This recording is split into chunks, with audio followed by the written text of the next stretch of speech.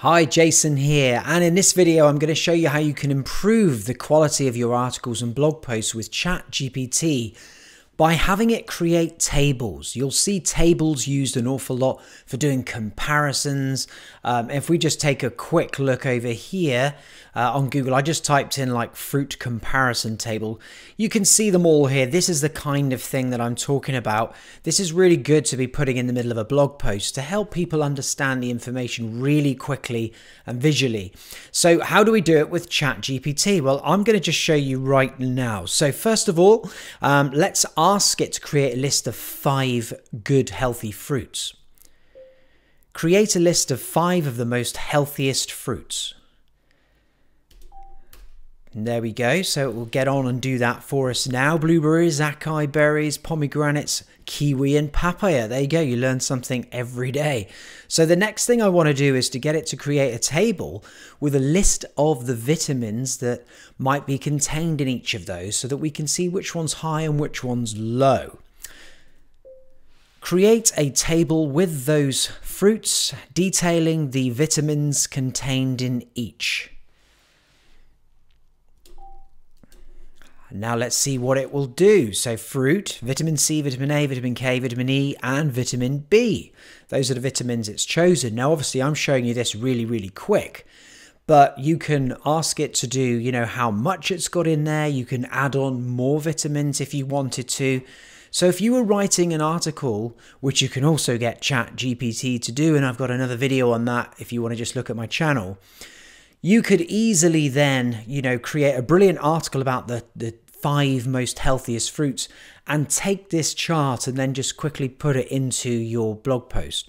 Now, if you're using WordPress or something like that, you should be able to embed code.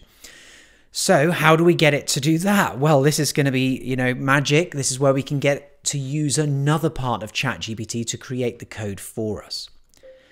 Can you create HTML code for that table so that I can embed it into my website?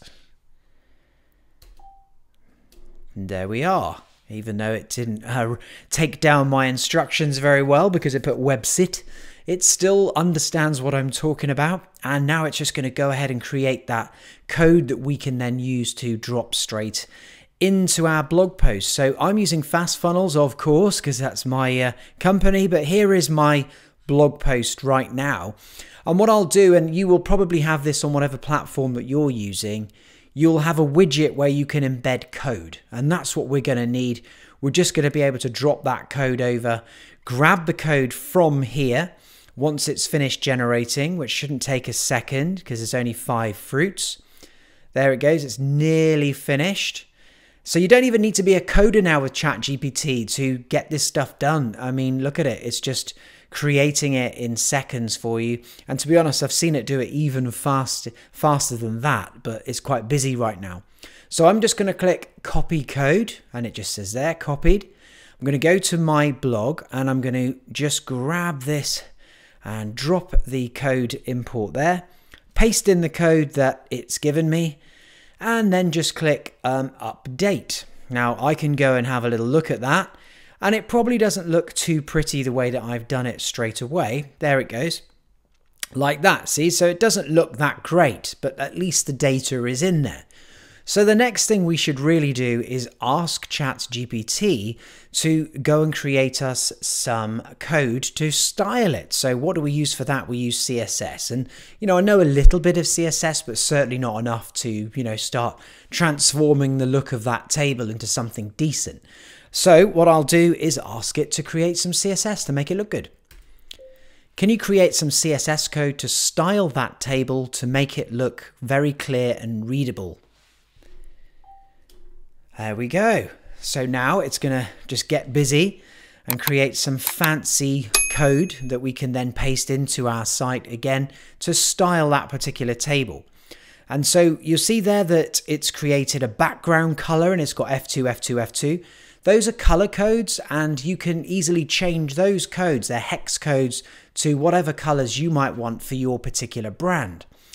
A good way of finding out the color that you would like very quickly is just to go to your site. So let's just say I'm here now on my site. There's a little color dropper tool, an extension that you can get for Chrome, and you literally can just pick a color on the page. You can see as I move around here, I'm going to hold it over this orange.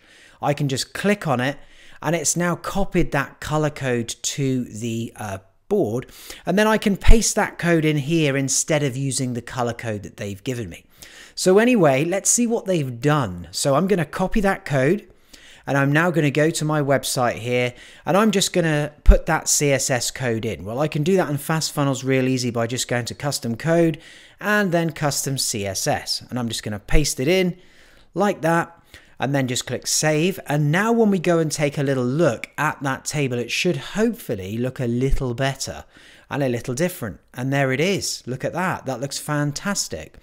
So, and I can change the color of these tables if I want to, just like I showed you, by going into that code and then changing it. So I'm just to give you an example, I'm just going to take that code again, that color code, and I'm going to go and adjust my CSS that it gave me.